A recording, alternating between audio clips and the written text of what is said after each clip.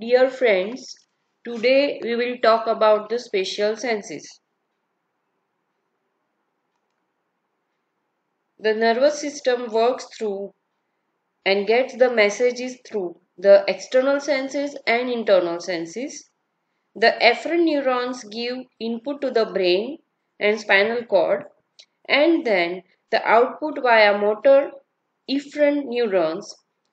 The somatic nerves will give output to the skeletal muscle, and autonomic nervous system, sympathetic and parasympathetic, will give message to the cardiac muscle, smooth muscle and glands. Thus, according to the sensory stimuli, the body will work and have a motor activity like skeletal muscle running, or the increased cardiac activity or increased perspiration.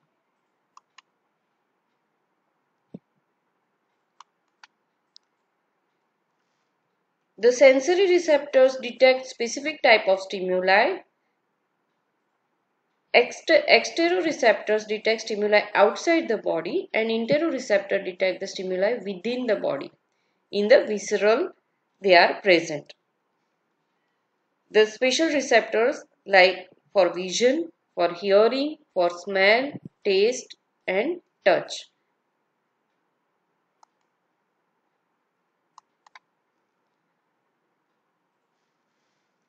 Again, these are the types of the exteroceptors, like vision, photoreceptors, chemoreceptors, mechanoreceptors, then noise receptors, then thermoreceptors, then there is a light and chemical, pressure, movement, pain, temperature, information giving receptors, taste receptors, and there are sensory organ receptors for taste and touch through eyes, tongue, skin.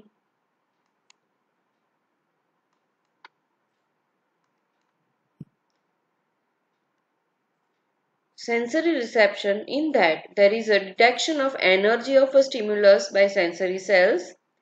Sensory receptors, they are the specialized neurons or epithelial cells within the sensory organ, like in the eye, in the nose, in the ear, in the tongue.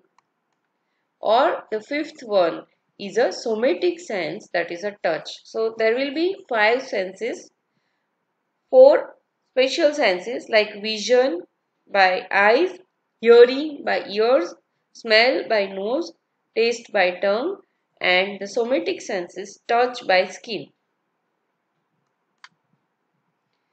So today we will talk about the eye, and we will talk about the anatomy of the eye.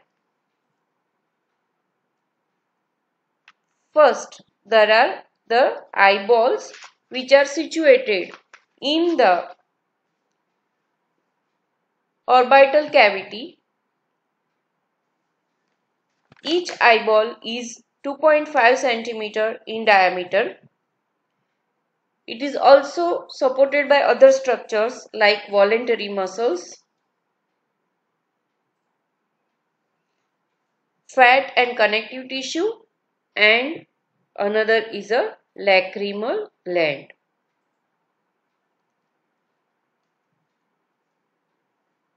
The voluntary muscles, they are concerned with the movement of the eyeball. The lacrimal gland secretes the tears. The tears,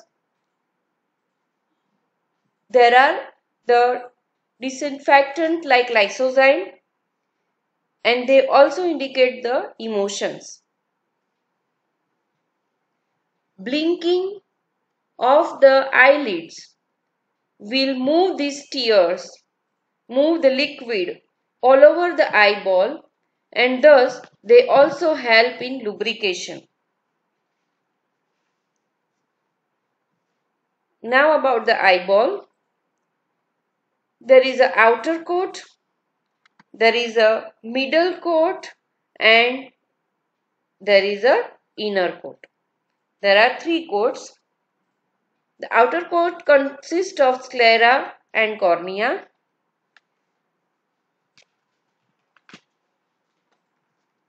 Then there is a middle coat which is made up of choroid, which is of dense vascular network, and this acts like a black cover over the camera and do not allow any extra light towards the eyeball. The innermost layer is of retina.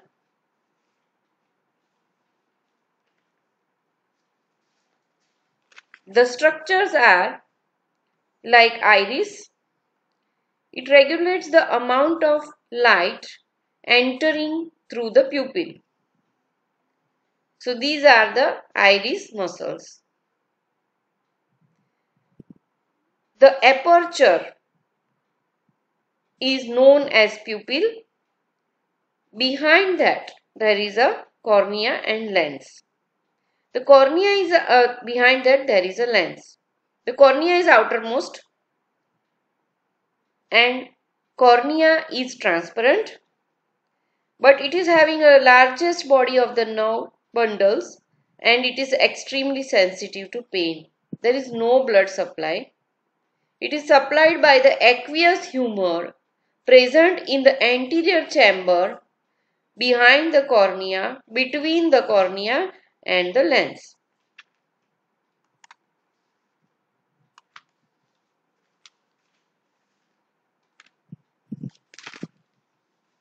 So, in the anterior chamber there is an aqueous humor and in the posterior chamber there is a vitreous humor.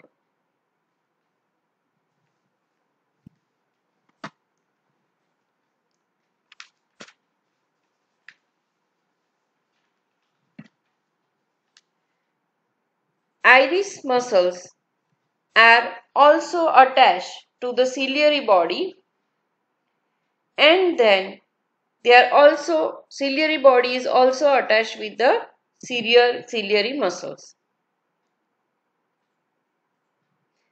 Iris muscles, actually we can say that there are two types of iris muscles: constrictor pupil and dilator pupil. So iris muscle is only related with the pupil and causes the constriction as well as the dilatation of the pupil. Now we will talk about the ciliary body. So ciliary body is having ciliary muscles and the ciliary muscles are attached to the lens. And they are related with the bulging or the flattening of the lens, and they help in the accommodation.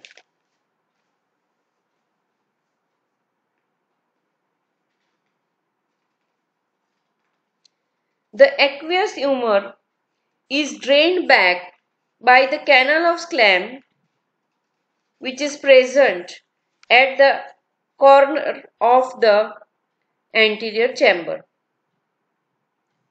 If this fluid increases, then it will increase the pressure in the eyeball, leading to the applied physiology glaucoma.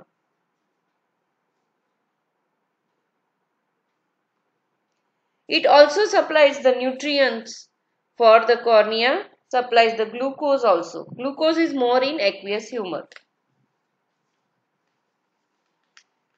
This cornea, aqueous humor, lens as well as vitreous humor combinedly form a one refractive medium. The crystalline lens is made up of the flat concentric ribbon-like cells.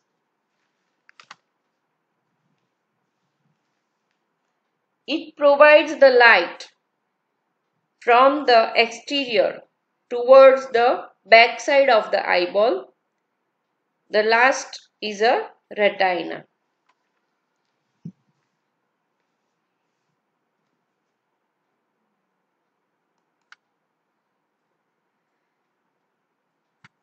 In the retina, there is one terminology is fovea centralis. It is the central of the visual field. It is also the shortest distance where the light travels to reach the retina.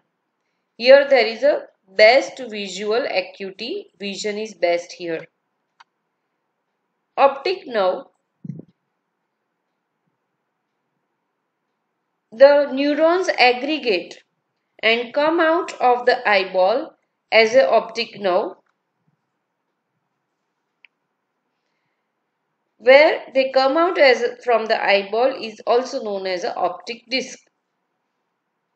And this optic nerve carry the visual stimuli up to the brain.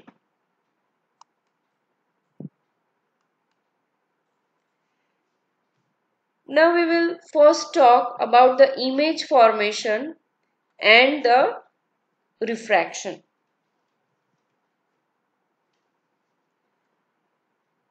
When the light rays passes from the one medium to the another, they do the refraction. Suppose we assume the refractive index of air as 1. The refractive index of cornea and aqueous humor and vitreous humor is around 1.33 and the refractive index of the lens is 1.4. When light rays from the distant object via cornea enters through the lens, they refract and ultimately they pass through the lens and vitreous humor and then they fall in front of the retina, fall over the retina. Here, the image which is formed, that is upside down. But in the brain, again, it is interpreted as upright. The power of the eyeball, normal eyeball, is considered in diopter. Here, the 1 diopter is equal to 1 upon focal length of the lens. Here, we consider the focal length of the lens about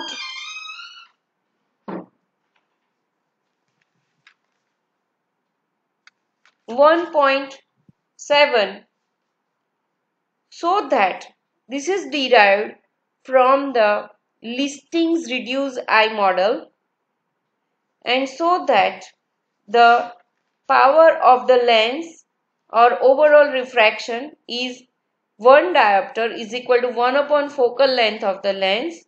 So that will come 59 diopter. For the distant object, the parallel rays from the distant object fall through the cornea and lens and they converge and form the image. But for the nearer object, actually the rays diverge and may fall behind or may not converge at all, so that for that the lens has to be stretched. In normal eye, the ciliary muscles pull the lens and so that these divergent rays can be converged. This is called accommodation.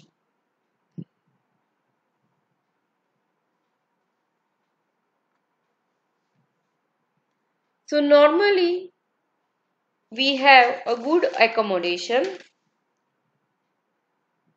and the normal eye is known as emmetropic eye. But many a times there are the errors in the refraction.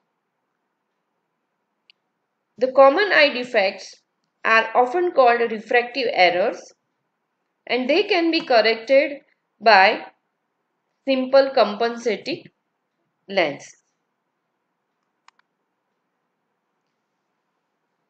So the first error of refraction is the myopia. As the spelling suggests, it is a short-sightedness. So patient is able to see the nearer vision properly but cannot see the distant vision properly. because the eyeball is long and the parallel rays coming from the distant area fall in front of retina. They do not fall over the retina.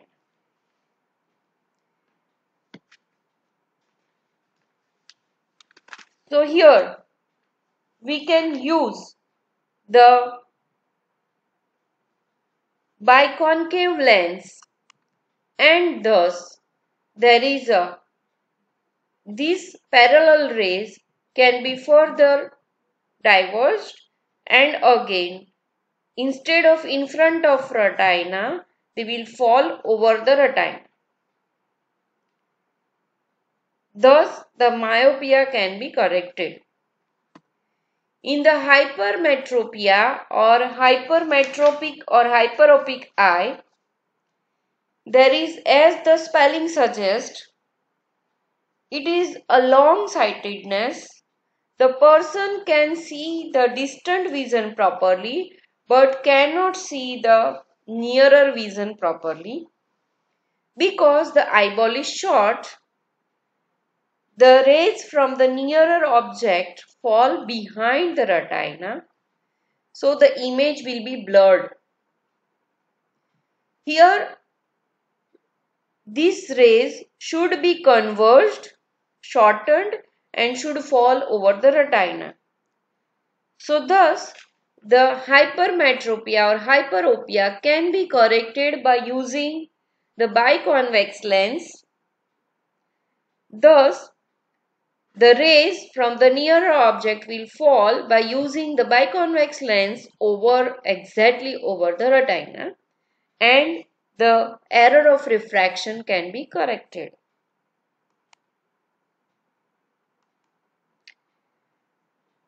There are some other errors of refraction also, like astigmatism, where the curvature of the cornea is unequal, and another is presbyopia, where after 40 or 42 the flexibility of the lens is reduced and the accommodation is not proper. Here the nearer vision is affected and the person will have a reading glasses. Overall, applied physiology of these eyeball and lens is glaucoma, increased pressure over the anterior part of the eyeball, and the lens cataract, where the crystalline lens now becomes deposited with the opacities.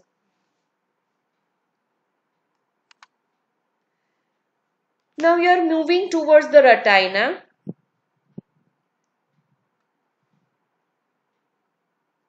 Retina, the image of the object falls on the retina, which stimulates the end organs of vision or sensory receptors, which are known as rods and cones. And these converts the light signal into the electrical signals that is transmitted through the optic nerve towards the occipital lobe of brain, visual cortex.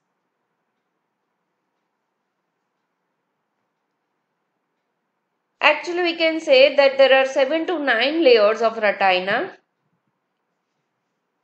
like pigment layer, layer of rods and cones, external limiting membrane, external nuclear layer, plexiform layer, inner nuclear layer, inner plexiform layer, layer of ganglionic cells, and layer of optic nerve fibers.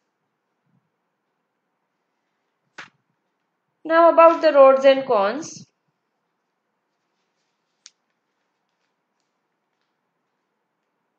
The rods are about 125 million. They are also known as light sensitive receptors or light receptors, because they can function in very less light also, and they are responsible for the night vision. They are not able to distinguish the color. They detect only black and white shades of grey, and so that the night vision is always in black and white. The rod cells are absent in fovea centralis, center of the visual field, but they are present in periphery of the retina, so that they are related with the peripheral vision, and thus we can say that the dim star can be better seen by looking at that from the angle, not directly.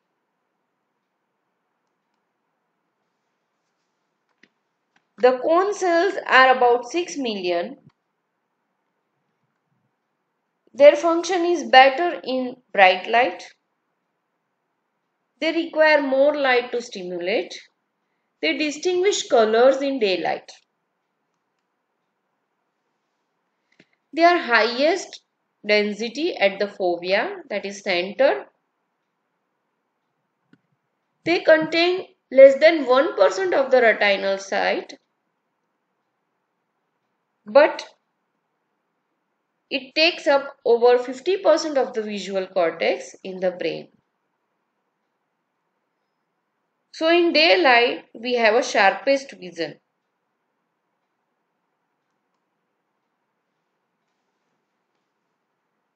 The photoreceptors, either rods or cones, they work through the chemicals like photopsin. There is a opsin in that. Opsin is a membrane protein on the disc of photoreceptors, and they combine with retinal. This is a light absorbing pigment derived from the vitamin A. Here we can see the one rod.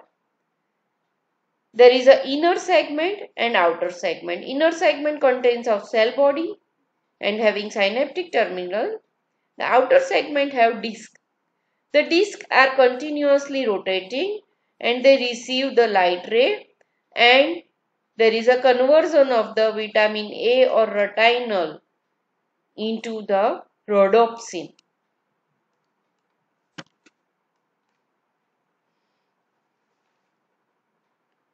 So thus the discs are rotating and there is a formation of the rhodopsin.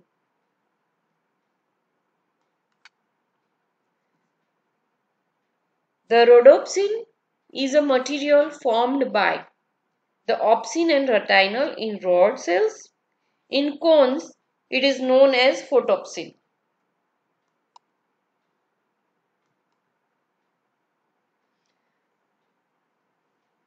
The photopsin, which is formed by the cones, but here we can say that there is a 3 types according to the primary colors of the light. The cones are different. One is a S cones. They are stimulated by short wavelength or blue color sensitive cones. They identify the blue color. There is also M cones, medium wavelength, and they identify the green color, or they are known as green cones. And there is also L cone, which identify the long wavelength. They are known as red cones. So thus the wavelength between the 400 to 700 is identified by blue, green and red cones.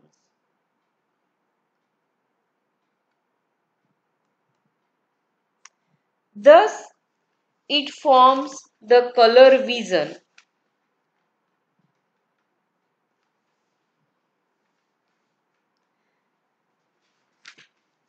When the light ray from the 720 to 650 nanometer length is there, they sensitize the red cones. 575 to 490 nanometer sensitize the green cone, and the light ray of about 490 to 450 nanometers sensitize the blue cone, and thus there is a formation of a colored vision. The white light ray consists of all colors, and thus there is a detection of a blue, green or red cones, or the mixture of the colors and mixture of the light rays will give other colors. Absence of the color is black color.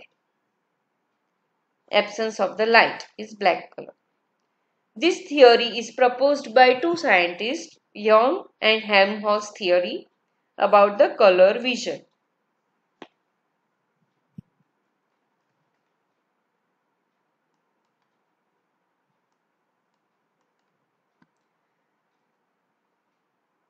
Color blindness occurs due to the absence of the either cone, either blue sensitive or green sensitive or red sensitive. It is a sex-linked genetic disorder. Deficiency or absence of one or more types of cones. Now we are moving towards the dark adaptation and light adaptation.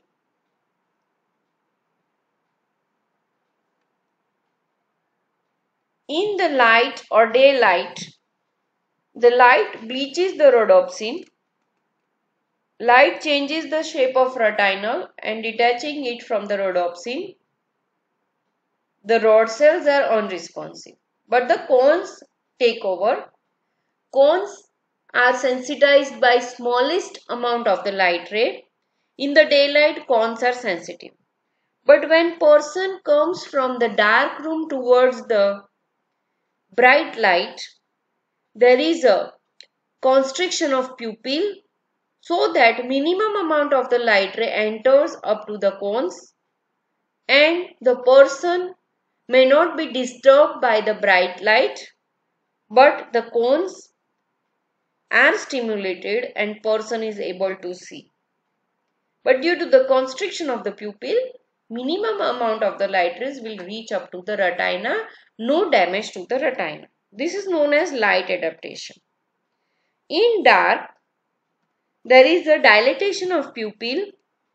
As we know that the retina contains rods in the periphery more, and thus in the dark the rhodopsin is more formed. The smallest light ray from the corners of the objects in the night emitted are passed through the dilated pupil up to the periphery of the retina, and the rods are sensitized and form the rhodopsin. Thus the rods are responsible for the night vision as well as peripheral vision, and they are associated with the dark adaptation. In the absence of vitamin A or retinal, the rhodopsin is less formed and person is not able to see in the dark. This is known as night blindness due to the vitamin A deficiency.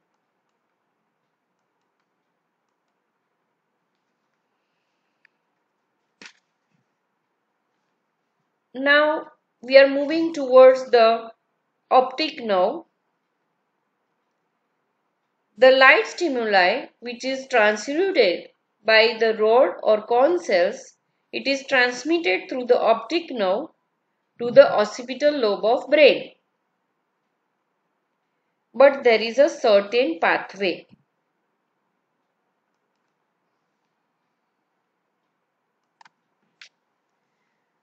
The sensory reception is known as vision. Here there are the different parts. One is a sensory transduction which is done by the rods and cones, the amplification which is done by rods and cones, and the transmission of the action potential via optic nerve which is via optic pathway visual pathway reach up to the occipital lobe where there is an integration. So this is the optic nerve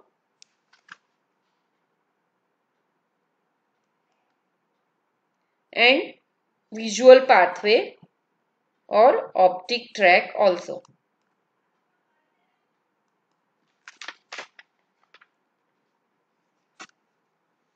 The optic nerve is formed by the axons of ganglionic cells. Optic nerve leaves eye through the optic disc. The fiber from the temporal part of retina are in a lateral part of the nerve and carry the impulses from the nasal half, and the fibers from the nasal part carry the impulses. They are in the medial part of the nerve and carry the impulses from the temporal part of the visual field of the same side.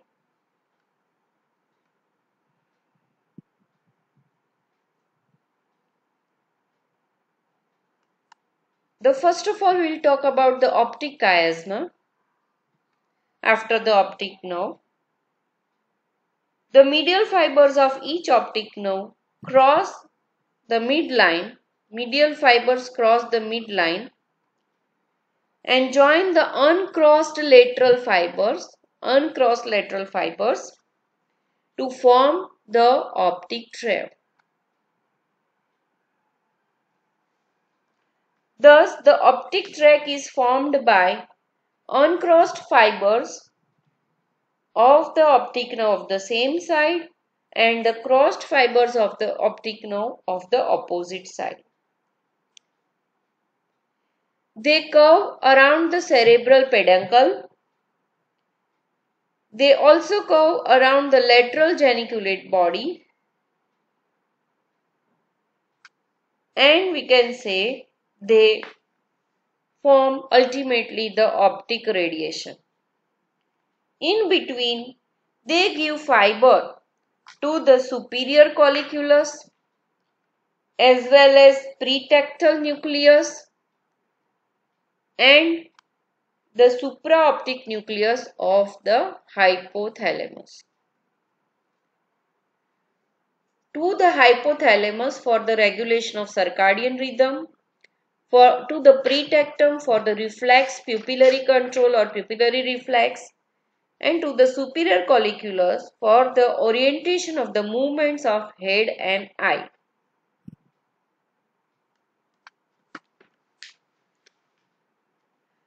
The visual cortex or primary visual cortex, the fibers from the lateral geniculate body pass through the internal capsule and form the optic radiation. The fibers between the lateral geniculate body and visual cortex are also called the geniculocalcarine fibers. Because the visual cortex is situated in the medial surface of the occipital lobe, which is also known as inner side of the calcarine fissure.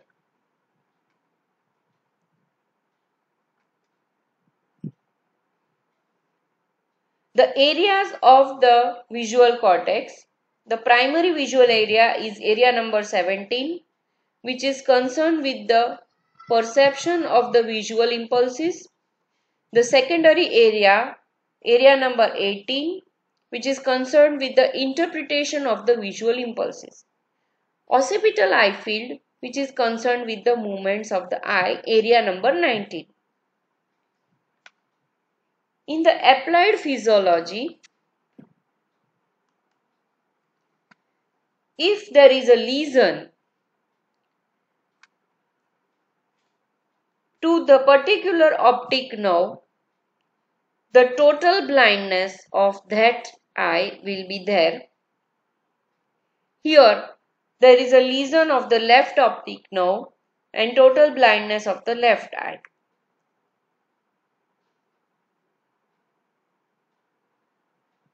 When there is a lesion to the lateral fibers of left side of the optic chiasma, there is a left nasal hemianopia. The lesion of the optic chiasma leads to the lesion of the medial fibers of the optic chiasma, and there is a bitemporal hemianopia.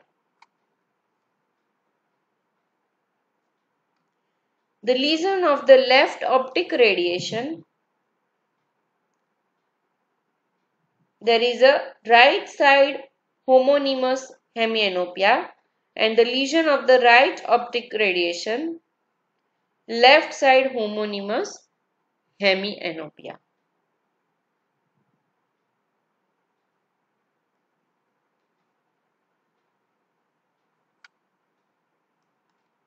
So this is again the another picture.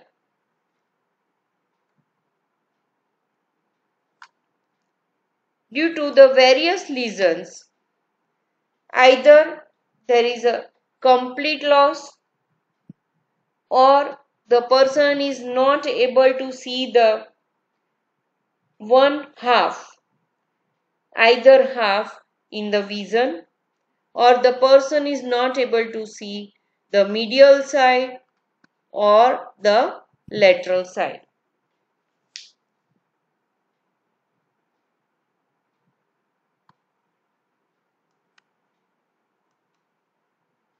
Thank you, dear students.